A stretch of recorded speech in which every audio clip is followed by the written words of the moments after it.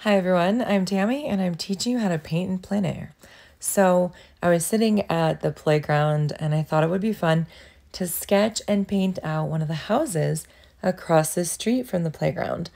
And I started with my house. Now, if we're talking about perspective, it can be challenging to get all the angles correct, and it still is a challenge for me. But I thought I would give it a tackle because normally I paint landscapes, but mostly flowers. So let's do a little challenge. Painting outside can be rough, and one reason is the weather. We were sitting under a canopy, but you'll see this later in the footage that often we started to see little snowflake looking shapes, meaning little raindrops, little sprays, a little bit of mist was falling on the paint and pushing that paint away. So that's one of the challenges, but you can bring a good umbrella. Don't go when it's raining. Those are ways to help yourself out. So I'm mixing up some green here with some brown. Wanted to add in some of that grass, and I'm leaving some white space on purpose because I want to go in and add in other colors as well. So if you want to paint in plein air or outside, I want you to check out the link above here, and it's going to be a lovely little paint on the go kit. I encourage you guys to check it out, and it's the supplies that I use. Keep it in your car, keep it at your desk if you have an office, and then you have all the things you need in a very small space to be able to paint outside or even at your desk if you want to paint in your car. It's just a whole new ball game, mixing up some grays here. So for the face of the house, I'm going to have a lighter gray color. And then on that left side, we're going to go a lot darker, just emulating that part of the house is in shadow. So I did a whole basic wash. This is called your basic wash. You're underpainting. You're adding in those lighter colors because with watercolor, we're painting from light to dark. We'll start adding in our darker colors later, and you'll see later on in the video, this is not the first time I'm adding in these grays. I go over it several times.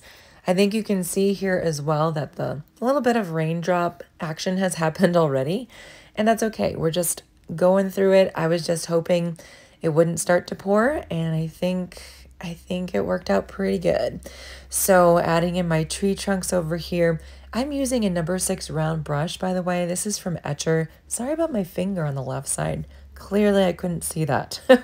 I'm holding the camera, by the way, if you couldn't tell by the shakiness, in my left hand. And sometimes I had to cut some shots out because, well, I was not pointing the camera in the right direction. Adding in some more on the ground and the path here. A little bit more darker colors, adding in some texture. Now we're doing our mid-tone for the trees, that medium green, and then we'll take some water and we'll spread it out. So we have the light green, the medium green, and we'll add in some darker green later as this dries for the shadowed parts.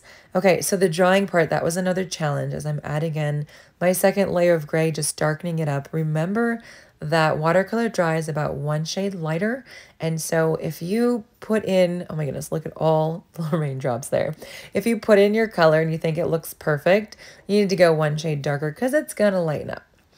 All right, so yeah, challenges in painting in plein air.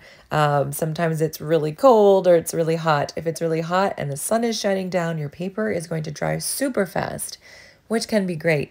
But if you're working wet on wet, where you're adding wet paint to wet paint, it's going to be a challenge. It's going to dry up way too fast. Of course, the challenge that I had here, because it was cooler, is that the paper was staying wet way too long. And so it was hard to add my layers because you don't want to add a second layer when your first layer is wet, or you're not going to get that dark color, the defined lines that you're looking for. All right, so over here, I can already see there's an issue, and we will fix that later. The garage is looking kind of wonky, but I promise you guys, we will fix it. So we're adding our darker shadowed sides just a little bit underneath the little areas where the big bunches of leaves are in these branches. And then just blending it out with a clean, damp brush. Or you can leave it if you like the harsh lines. I'm looking more for a softer edge. Adding some darker parts on that left side of the tree trunk just to give it more definition. Of course, you need to add your shadows as well. So if you are working quickly, you might have a challenge if it's cold. You might have a challenge if it's hot. And these are things just to kind of keep in mind as I'm adding in my details. So I decided to outline this garage area because it's just really receded and kind of blending into everything else. And I want it to stand out. It is well, everything is a three-dimensional shape, but this one is definitely sticking out more than the house, and I wanted to reflect that here.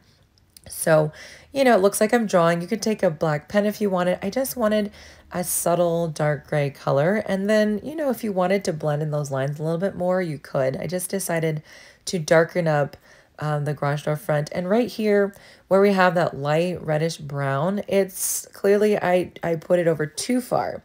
And, this is just me working in real time. Of course, I've cut out some pieces where I was shooting the floor, etc. But this is a real-time painting. I'm working it out. My brain is going. And see, I added some gray on the side so that we can shorten up where this reddish brown garage door actually is to be able to change the perspective and make it look more balanced. And then adding some more texture in just a little bit in the path there. And of course, adding that brown in the grass too. So we've got greens, light green, medium green, some browns, reddish brown. And then I wanted to just do a little bit of greenery here on the side of the house. Later, I'm going to go back in and darken up some of the gray on the side of the house as well, just to make it stand out more. Because right now, all the gray is just looking flat. It's looking the same. And then I will add in a little more greenery in between the trees, just stippling here with my pointed number 6 round brush. And now for that final side, I'm painting it very dark, and you'll notice as this all gets filled in, it's going to give that dimension and that shadowed side, making this house look a lot more 3D. That's the word I'm using today. So painting in plein air is really fun. It's a challenge for your brain. It's a challenge for the paper, for the environment, all the things that you're dealing with, especially if you're filming and you're only painting with one hand. It gets a little bit choppy sometimes. Guys, I also teach watercolor on Patreon. If you want to check that out, the link is in the description of this video. I offer bonus content not seen anywhere else, tutorials, live stream access, art prints, mental health, art workshops, all the things. Happy painting. I'll see you in the next video.